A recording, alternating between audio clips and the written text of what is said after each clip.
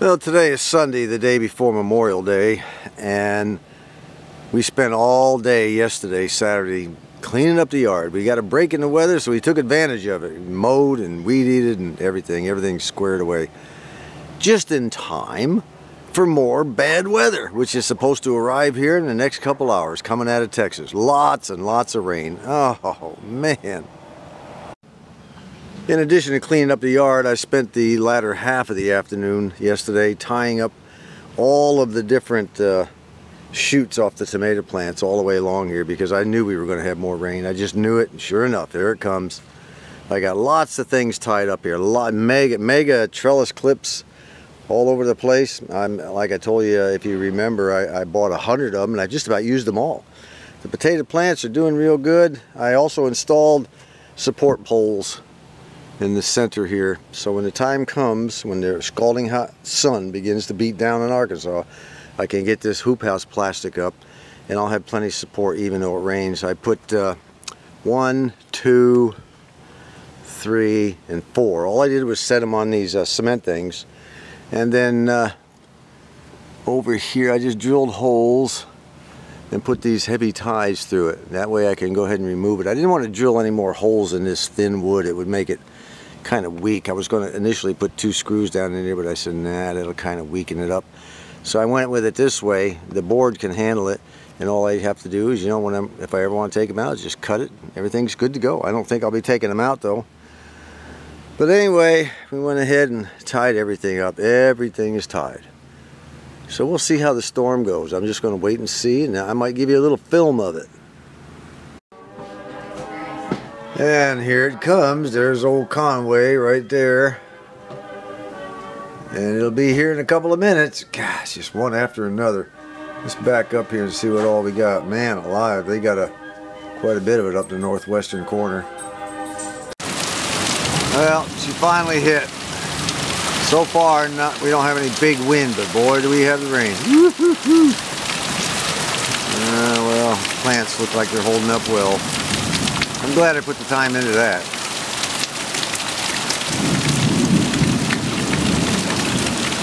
It won't be long and we'll be blasted again. Unbelievable. Look at the color of those storm clouds coming our way. They'll be here in about 20 minutes. Oh, man. What a springtime this has been. Our storm last night was pretty rough. You can see from our big old tree branches that were broken out of the trees. But I'm happy to say that not one tomato plant stalk was busted because I had them all tied up real good. Today's the 29th of May, Friday, and my son will be picking me up in a couple of hours, and we'll be heading off to Mesquite, Texas for the karate tournament. But I thought I'd come out in the garden early in the morning and take a look and see what's going on. We had another, blasting rain yesterday, and look what I have right here. Oh my goodness, I actually have a radish, and we're going to pull that baby and take a look at it. Ooh, look at there, a whole radish. I got another one over here. I thought I'd let you see me harvest my first 2 radishes. In fact, I thought I'd let you see me harvest my only 2 radishes. Well, that's it. That is supposed to be my radish crop for the year. Oh, what a miserable failure. Well, the old eggplant's gone to pot. I don't know what happened. We got plenty of nice blooms on our eggplant, and then all of a sudden our leaves started doing all this crap. We got a couple of blooms right there, but they're not going to amount to anything. They're just shriveling up and dying, I guess. I don't know. Really weird. Strange. But like I said, I'll harvest what I can this year out of the garden and not worry about it. We'll just do a little change up next year. The old cucumbers have blooms all over them. Not a single cucumber though. Lots of flowers. Flowers are everywhere. There's some more right there. And some more over there. Not a single cucumber. I don't know what's going on with this thing. It looks good. It's just not putting out any fruit. The old bell peppers are shot. They're all turning black on the edge. I'm going to pull these up when I get back from Mesquite.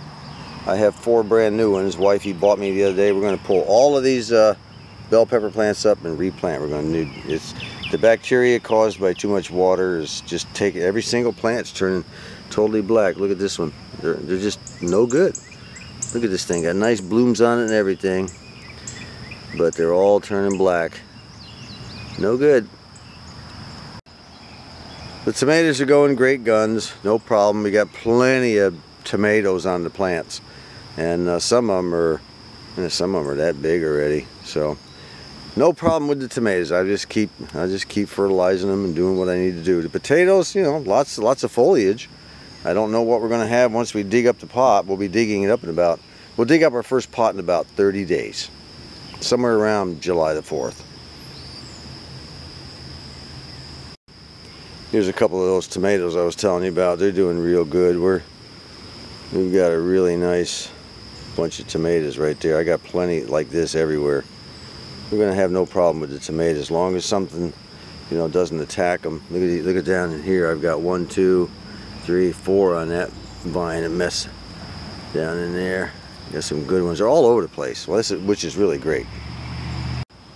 And the onions have plenty of nice green tops, but they're just looking really bad. I'm going to wind up pulling a bunch of those too. Some of them have really shriveled up to nothing. I don't know. What a miserable garden season this has been.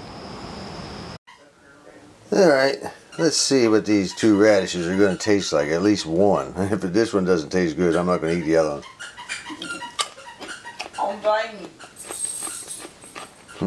Not bad. I take all of those out of my room Really hot. last night. Woohoo! It's warm. Not a real true radish taste though. It tastes like a radish, but only in the hot side of the house. But 2 is better than 0.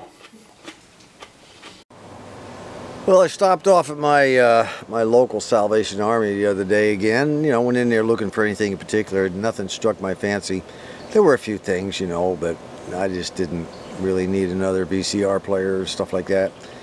Anyway, they did have some albums there, and I got looking at them. I said, "Wow, this is kind of cool." You know, sooner or later, I'll have my own room in this house or an outside building of some sort, where I can move all my radios, all my stereo equipment, and, you know, where I can play my records and all sort of things. You know, all sorts of things. Work on radios and whatnot, and the wife can have her house back. You know. Anyway, all this stuff will be going out there, so I'm just basically collecting it, and hopefully I'll live long enough to do all this. Anyway, the Big Band Encore had 4 records, and they're in pristine condition. Beautiful, just really, really good albums, you know. And another thing they had in there was a Reader's Digest. They Sing the Songs, which is an 8-record set, I believe. Yeah, it's an 8 album set. And that was another one that's in pristine condition. Even the box is in great condition. So there's hardly any marks on it whatsoever. And that there, yeah, it's got 8 albums in it. So I got that. None of these have not one micro scratch on them. And then the last thing I bought, this album, the only thing wrong with it was the cover was bent. I don't know how that cover got like that. I'm going to have to glue it back together on the corners. It's kind of interesting that the cover got bent like that, but the albums are in perfect condition. 2 album set, Diana Ross's Greatest Hits. And sings the greatest hits, and I'm telling you, it's just Endless Love, Theme from Mahogany, Reach Out and Touch Me. Just really good stuff. Ain't No Mountain High Enough. You know, at one time she was like my all-time female singer. Then she got on the dope, you know, at the airport where she got arrested and all this crap, you know, and my image of her just went right in a tank. Sorry situation. But anyway, I still love her singing. She's a great singer, and I was real happy to get this, a 2 album set. So anyway, all these albums came to about 57 cents a piece. Good deal all around. And then I saw you at the Here's one of these one of the albums from that They Sing the Songs Reader's Digest set. We got old Engelbert Humperdinck here. so shy. I had the last waltz with you. 2 lonely people together. Well, I'll tell you what, that's really good stuff. I've decided that I want an electric smoker. We had a smoker that took the hickory wood, and we went through so much wood, and then it became difficult to get, and everybody wanted a fortune for what was available. And what I've done here is I've got my old buddy Ethan, our grandson, and he's putting it all together for us. He's going to take care of it. And I bought this thing at Home Depot. I don't usually shop at Home Depot, but they said they had the Masterbuilt, and that's the brand I wanted. The Lowe's, where I normally shop, they do not have Masterbuilt, and I went with the Masterbuilt Pro. The reason being is it only has 2 pieces that can break on it. I like that. I originally thought, well, I'll go with the one with the digital display and remote control and all that.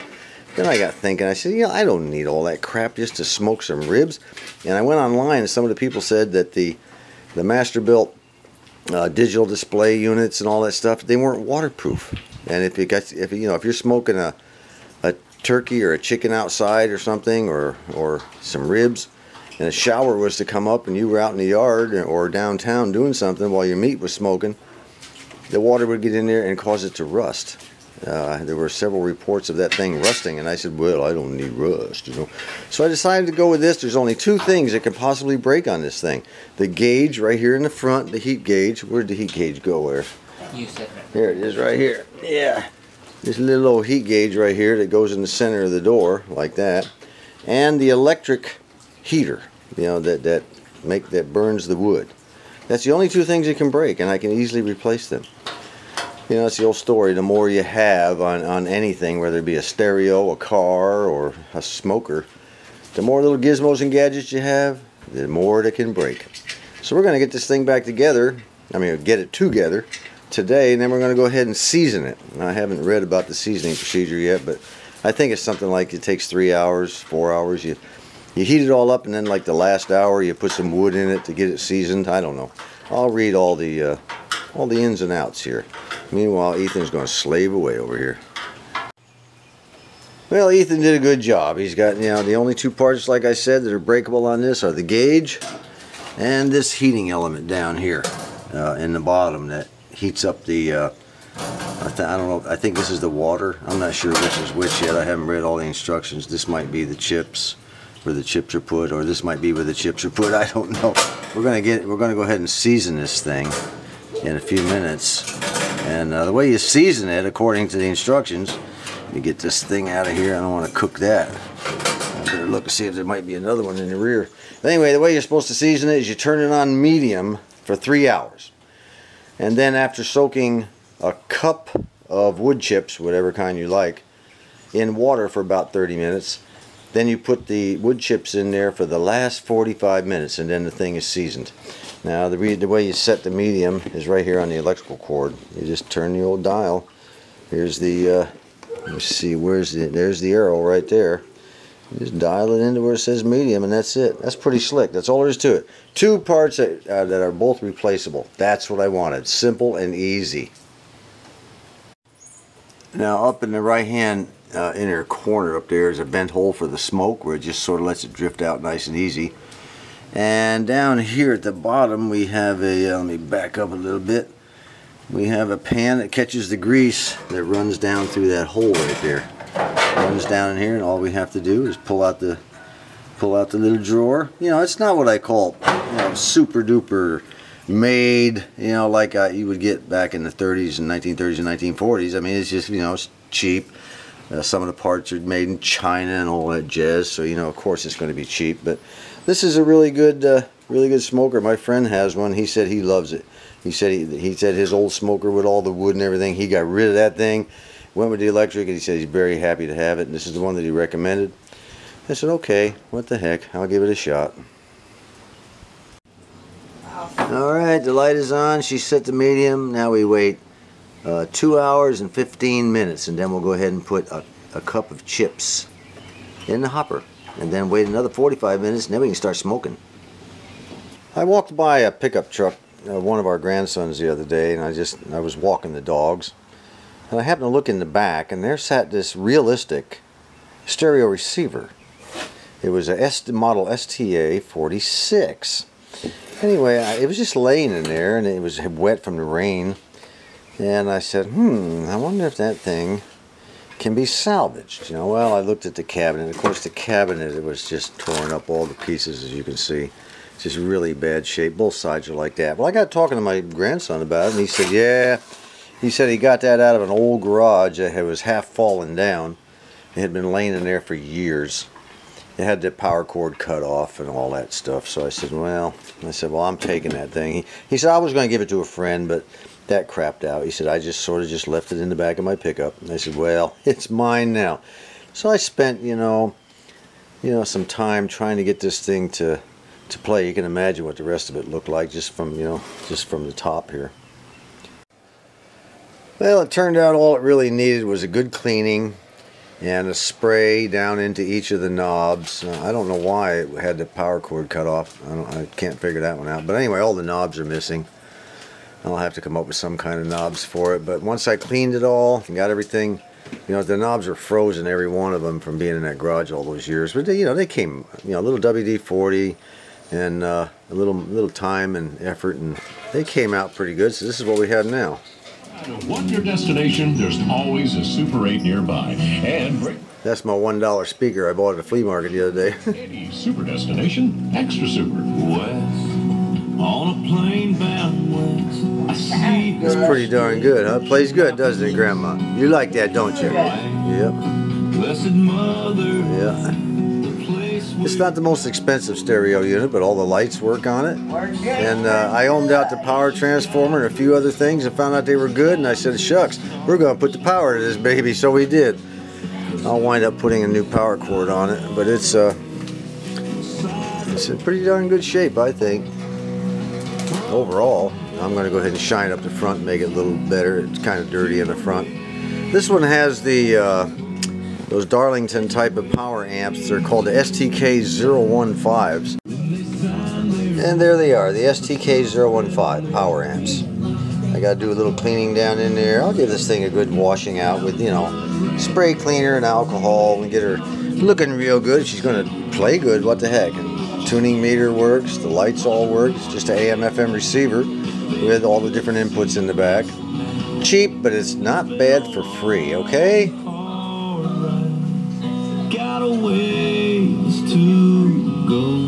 Can't complain about that. Well, the old hickory chips have been soaking in water for 30 minutes. So what I'm going to do now, if I can get this piece off there, there we go. We'll go ahead and open up this door. See what happens. Open up the old door. Now we'll go ahead and take the lid off of this. Take this thing. I'll just take the whole dumb thing out here. Pretty hot. Oh, the lid's hinged. I didn't know that. How about that? Now we'll go ahead and throw our chips in there. Strew them around a little bit.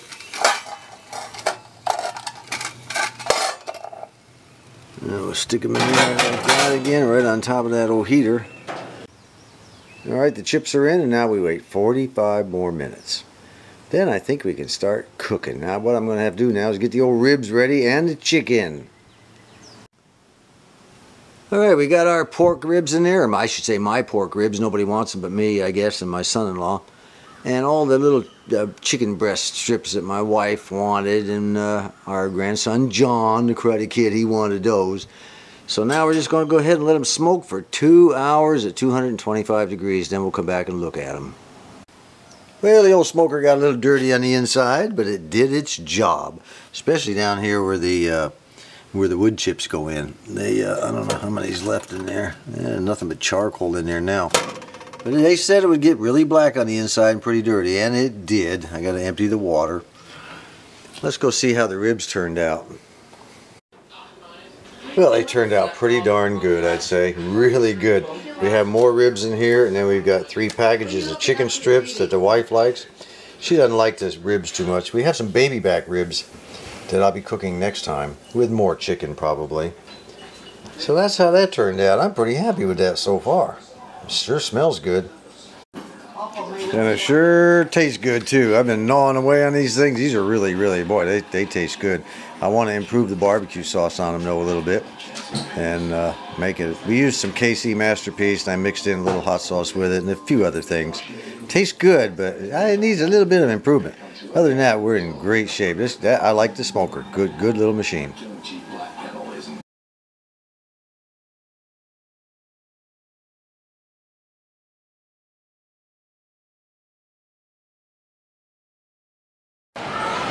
All right, we are in the competition area of the Hampton Hotel, or the Hampton Inn.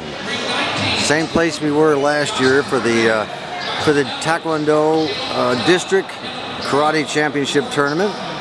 And the competition will begin in about 45 minutes, I would say. And then I'll start filming it, which you will see next time.